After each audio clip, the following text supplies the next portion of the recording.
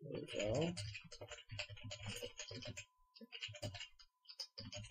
Set string is pretty easy to use, actually. Okay. So now we've set up these two strings. And we've set up a way to parse our XM strings. So let's use that in here. Let's actually now grab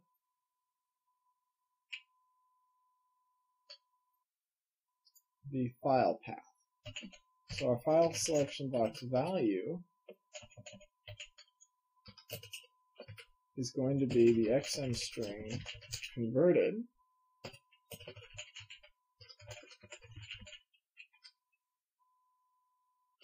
of the F-type ref, and we have our file selection box callback struct. We want to get the value out of it, but we want to take that from the data.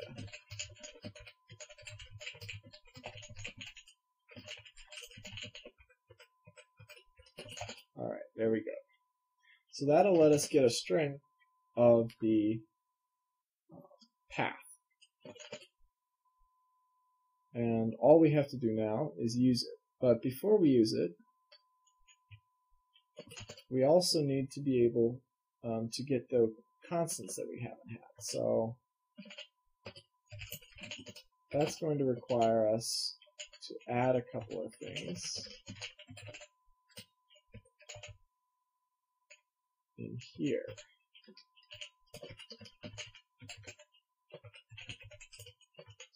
Specifically,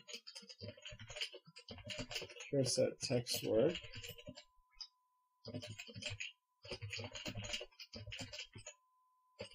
and the output all. So let's look at that.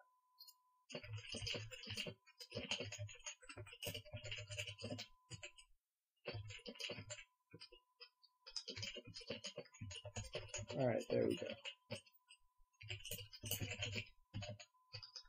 Okay, so now we have those constants, but let's actually make sure that those are defined.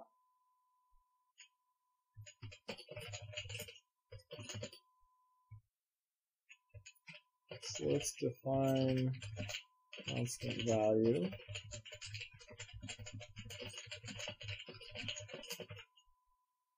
Let's pass it a string, and it will give us back some function.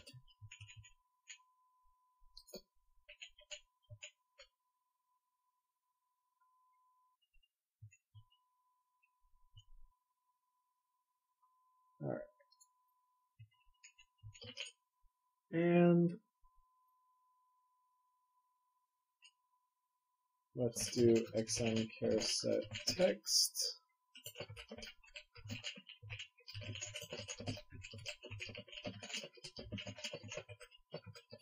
And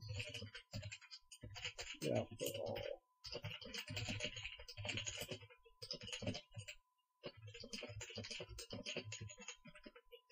Okay, so we've defined those functions.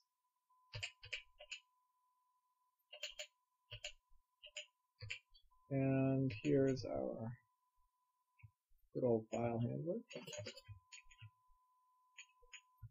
So now we need to be able to read and write to our edit text.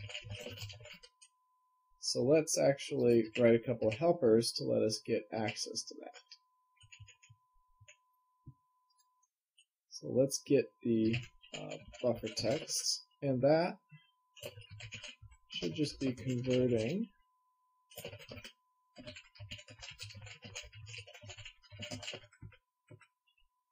text string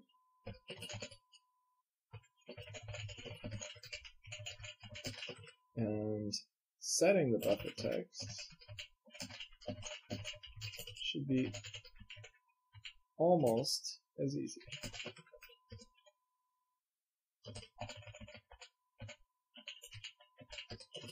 Like so. Alright, so now we can get and set our buffer text from our little widget. So we can go ahead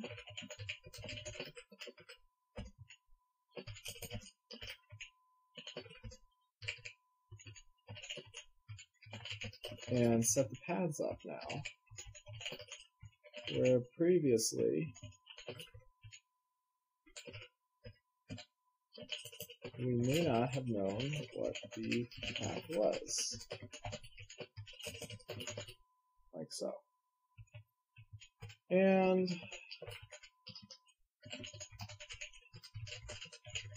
we can use that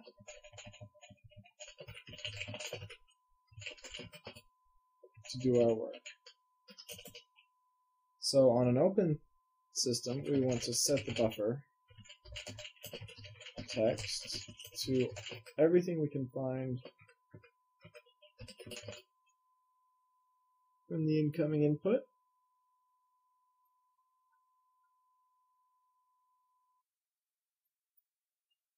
Like so. And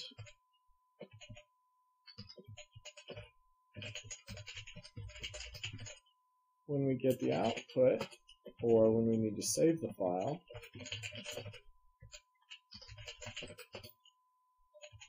I need to actually put string, and we need to take all of that buffer text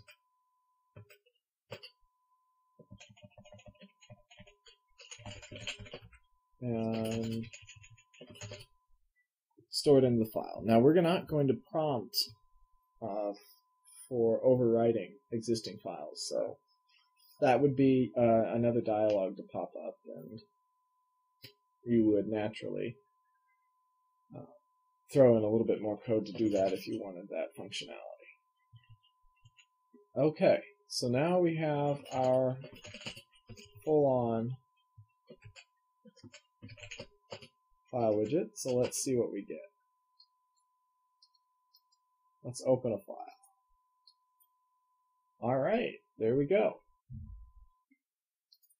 We can take this file and say we can maybe delete a bit of it. Now let's save it. Let's save it into something else. And you'll notice that our status message also updated appropriately. And it seems to have worked here.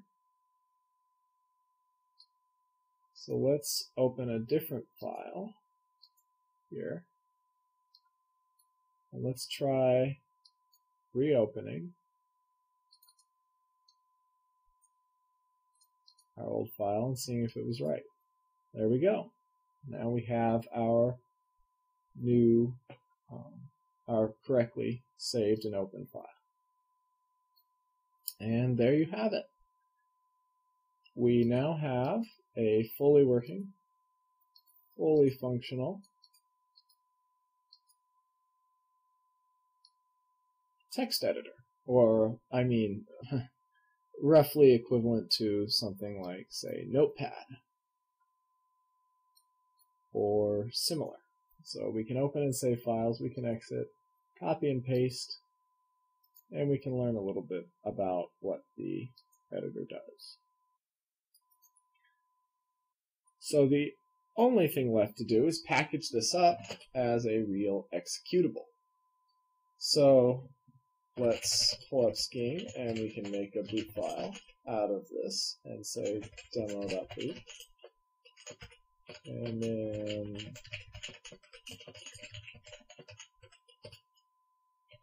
so now we have a boot file here called demo.boot. And if we run petit on that, it will launch our application, just like any other application. And with a little bit, and if we installed this, like you would normally install a Scheme application, you will be able to work with it just by calling demo, like any other regular GUI desktop application. And yet, all of our code was written in Scheme. We did very little, if any, real programming on the C side of things. We did do a bit of work to make sure that our code was glued together appropriately in our C code, but that includes basically a couple of declarations, some helper files, and then some trivial wrappers around our callbacks. All very simple, easy. And the rest of this code has all been generated automatically by our GUI editor. So to give you an idea, we wrote around maybe 300 lines of code here, whereas the total application size for this system is around 5,000 lines of code. The BX utils, some of those are not used, so if we take that out, we're looking at about 1,000 lines of code, where we can say that the GUI builder took out at least roughly a third or two-thirds or more of our work. And yet we've remained in a fairly high-level state for doing our logic. So there's the conclusion that ends this demo. I hope you've all enjoyed it. If you have any questions, don't hesitate to contact me. And I will be posting this code up somewhere at some point. Thank you.